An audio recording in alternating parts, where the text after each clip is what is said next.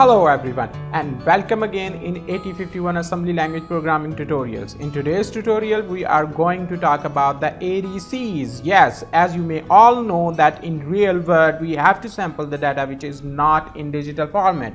So what we have to do, we need to attach some external peripheral which will convert that analog signal to our desired digital signals. And unfortunately the AT51 microcontroller, like we are using AT89C51 microcontroller series, do not come with the built-in ADC. So we have to add some external peripheral, and we are going to use adc0831, or you may also use the other variations of this ADC, which is adc0832, 0834 and 0838. You can use any one of these with the same method that I'm going to describe. But in today's lecture we are strictly focusing on the interfacing of adc0831. So we are going to talk only about adc0831. So let's get started. Yes, first of all we have to talk about the data sheet, and I am opening the data sheet from the Texas instrument, and the key specification of this ADC is that the resolution is the 8-bit. So this is a very important. Whenever you are choosing some ADC, you need to be very clear how much bit resolution that ADC provide. So this is an 8-bit ADC which is perfectly suitable because we are using our AT51 microcontroller, which is also an 8-bit microcontroller. You can you may need some other ADC resolutions like 12-bit, 16-bit or 24-bit or even 32-bit, but most of the applications you only need 8-bit resolution. So this ADC is more than enough for your normal applications, unless you are going to deal with very precise analog signal and you need to sample a really small resolution. So you may need some higher bit resolution like 10-bit, 12-bit or even 16-bit ADCs, but 8-bit ADC is more than enough for most of the applications in embedded systems. So a single supply, so you do not have to provide the split supply. All you can do is you can use the same power supply which you provide to your microcontroller. So same 5-volt VDC will be applied to this ADC. Low power, only 15 milliwatt will be used, and the second most important parameter of any ADC is the conversion time. So this ADC takes 32 microseconds to perform a single conversion. So if you are going to sample really fast, this also will become handy. So these are the two main features. I think 3 features: the voltage of the ADC, the bit resolution, and the conversion time. Any ADC that you are going to choose, you need to understand these 3 parameters. And now if you come down and see the pin diagram of this ADC, it is an 8-bit package of the PDIP package, P-type, and it has 8 pins. First is the CS, which is the chip select pin, which will active low. It means that whenever you provide a 0 on this pin, this ADC will start functioning, and if this pin is high, it means that this ADC will not perform its operations. And these are 2 pins, positive V in and negative V in. It means that you can also change the lower end, the negative end of the input signal. So if you have some signal which do not reference from 0 or the ground 0, so you can attach the 0 adjustment to this pin, 3 pin. But in today's lecture we are going to tie this pin number 3 to the 4 and 4 together with the ground. So 3, 4 are both ground, and pin number 2 is V in positive. This is the pin where we are going to apply our analog signal, and the ADC will start converting that any voltages from 0 to 5 volt applied to the pin number 2. Pin number 8 is VCC. All you have to do is to tie this pin to the VCC. Pin number 5, this pin is the V reference pin. It means that if you are going to sample the input voltages below from the 5 volt, you can tie this pin to that reference pin. So in today's lecture, we are going to tie this pin also with the VCC, and together these two pins will go to the positive 5 volt. And the remaining pins, pin number 7, 6 and 1, I have previously talked about the pin number 1, which is chip select. Pin number 7 and 6 is the data out and clock. These are the two wires to communicate with this ADC. So all you have to do is to provide a clock, and this ADC will give you a bit. Whenever you apply a clock, the output will be provided. So clock is active high. It means whenever you apply 1 to the clock, the ADC will function. So output will be on a single bit of on the pin of pin number 6, data output pin. So you have to apply 10 clocks. That datasheet says that you need to provide the 10 number of clocks, and you will be reading 10 bits. But the first 2 bits will be discarded as they are of no use, as per instruction to the datasheet of this microcontroller. So let's dive into the coding and see how this all action work. Now I am in Proteus, and I am going to create a simulation file to quickly test the coding that we are going to write in a while. First of all, we need to 0831 ADC, and this is the 8-bit serial IO ADC.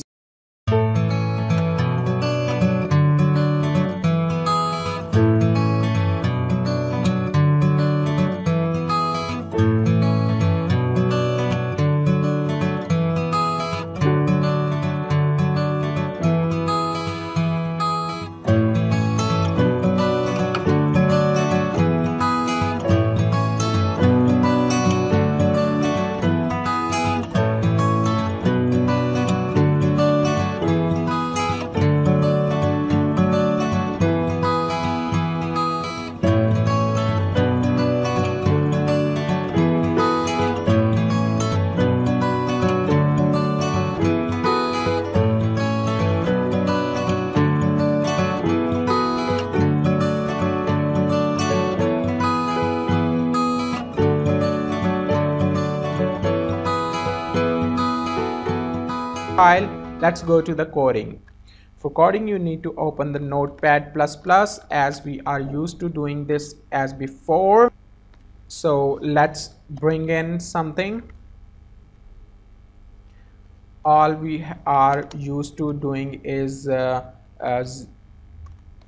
originating and end. Let's name this file. Move to the location where you want to save this file. Name the file adc0831 ex01.asm or whatever you like. Now, first of all, you need to do is to define the pins. We have 3 pins, which is clock, and CS, which is chip select, and DO, which is data output. So let's say not to confuse the CS with any one, and let's say CS1 to this, and DO1 and clock 1. Okay, so this is just not to confuse with any instruction of assembly.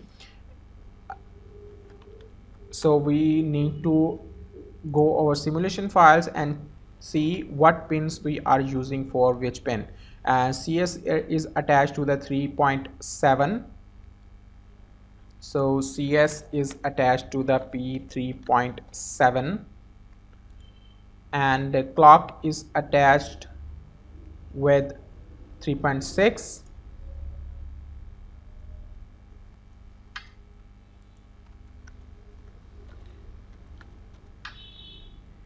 and same like the remaining pin data output is attached with the port 3.5. so we have defined our bits to the in our main file. Now what, we can use these pins. So let's create a quick delay functions of one register, as you may already familiar with the delays. So you can also copy paste or write the code as well. I'm just going to write it quickly down. So that's it for our delay of one register. We had completed our delay routine. One more thing I need to mention here is that the instructions of 8051 which are not highlighting in the notepad++. So what you can do to add these instructions into your instruction set, all you have to do is to go to the settings style configurator, and here you need to choose your assembly language, and according to the instructions you need to define whatever your instruction is. And after the plus sign user defined keywords, you can add your own keywords like this. You have to type the keywords in small alphabet letters, and as a type DJ and Z, you are seeing that my instruction is highlighted. So you can also define your identifiers or registers like this: R0, R1, R2, R3, R4, R5, R6, R7, SCON, SBUF, and all the registers that you are going to use. And for directive, I'm going to add the bit. So save and close. So now my assembly code is properly highlighted.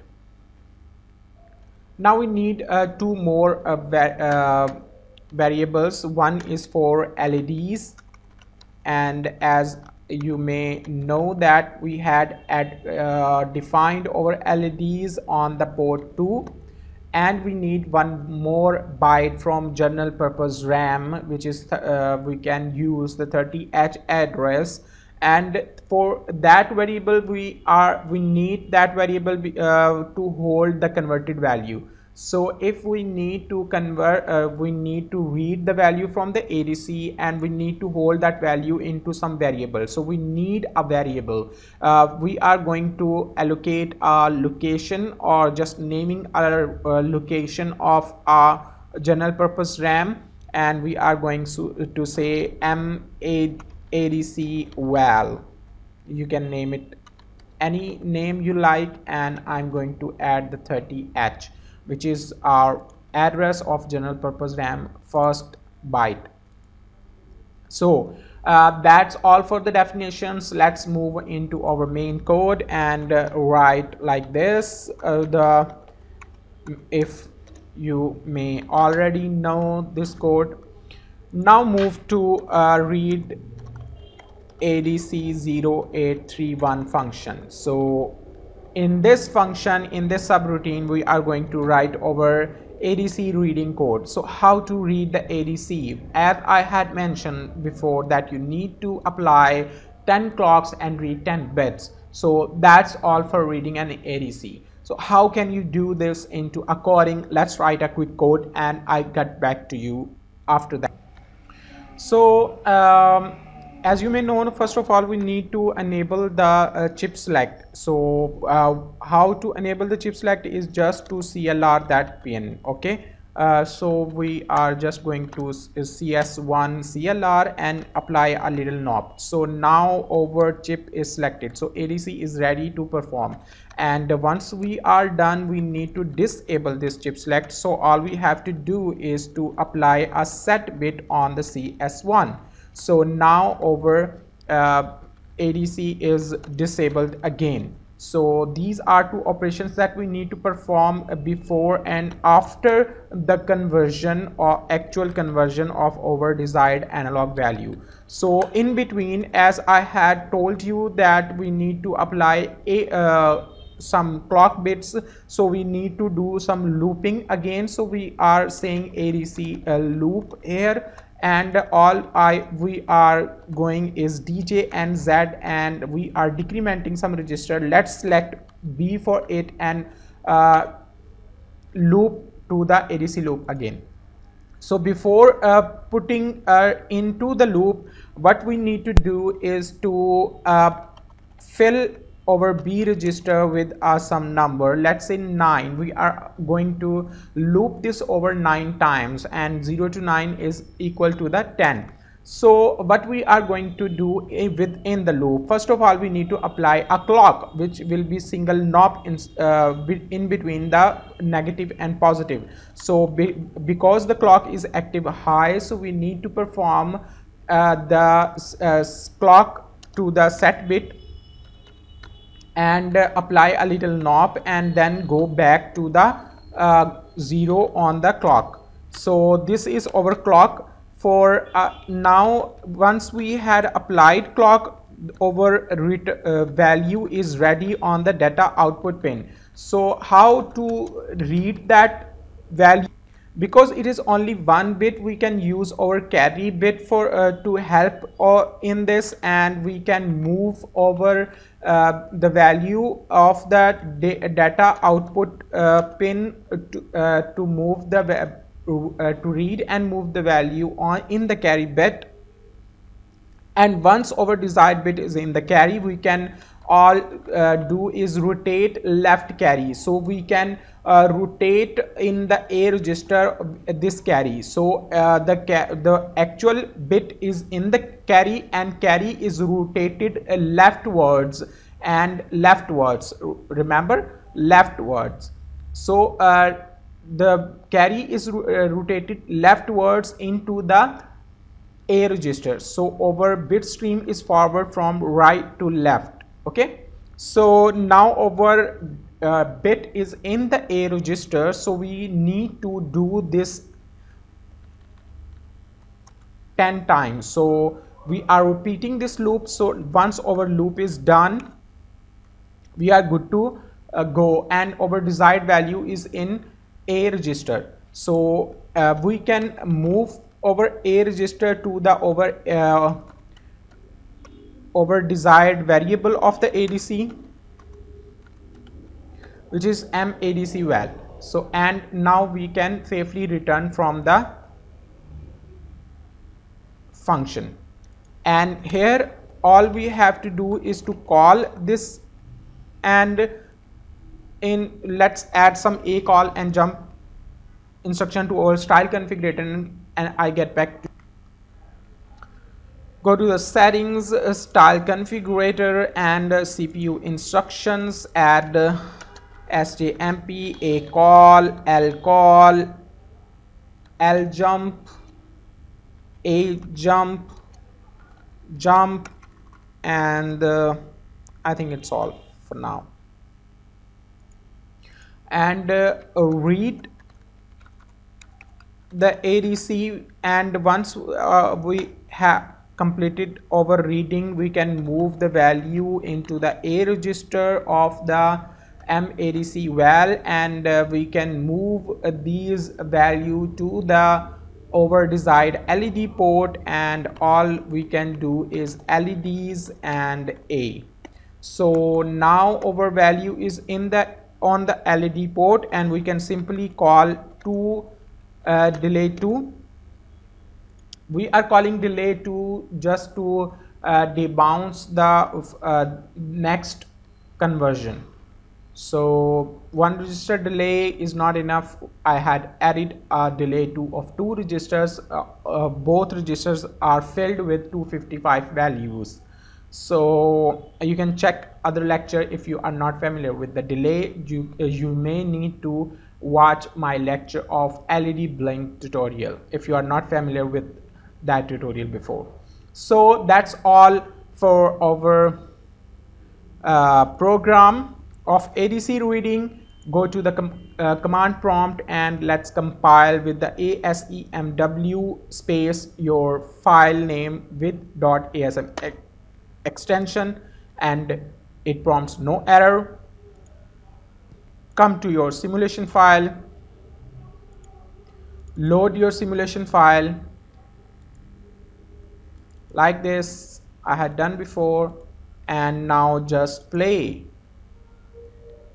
And Oh, I forgot to do one thing, which is to invert the A value. Okay, so because we are using over LEDs in inverted form, we need to CPL over A register before moving to the actual port.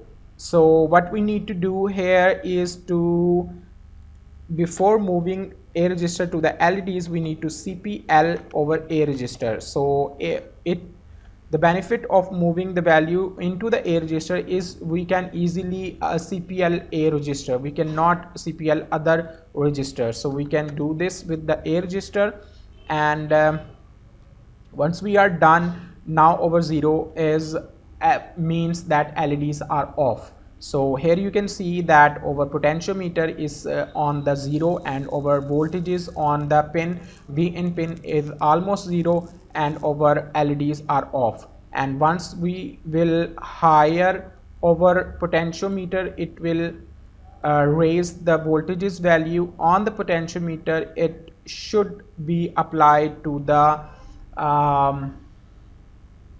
LEDs, but it is not done. Let's figure out what is the error, why the LEDs are not working like this. Okay, so let's figure out, let's troubleshoot our code. So everything seems fine. Let's try applying a knob here as well after the clock, and let's see if we need to apply this clock as well. A little bit delay, I guess. No, it is not working as expected. So come back to the code and see if all other things are fine as well. We are decrementing over B register, and if it is not 0, we are moving to the ADC loop, and after we are applying a knob, CS1 knob, and everything seems fine. But here we are having some logical errors, which is we are moving over value from M ADC val into the A. So this is not right. We need to move the A value into the M ADC val register. So all we have to do is to switch these instructions, and let's compile our code again and go back into our simulation. And if we play the simulation this time, and yes, our ADC value is converted and properly applied to the LEDs. So if we increment over potentiometer voltages, if we raise the voltages across over potentiometer, you will see that over LEDs the value of the 8-bit converted ADC value on LEDs will increase as well. So if we go all to the positive 5 volt, all LEDs will be on. It means the 255, and if we come down all the way to the 0 volt, all LEDs should go off, which means is the converted value of 0. So that's all for the conversion and the simulation and the code.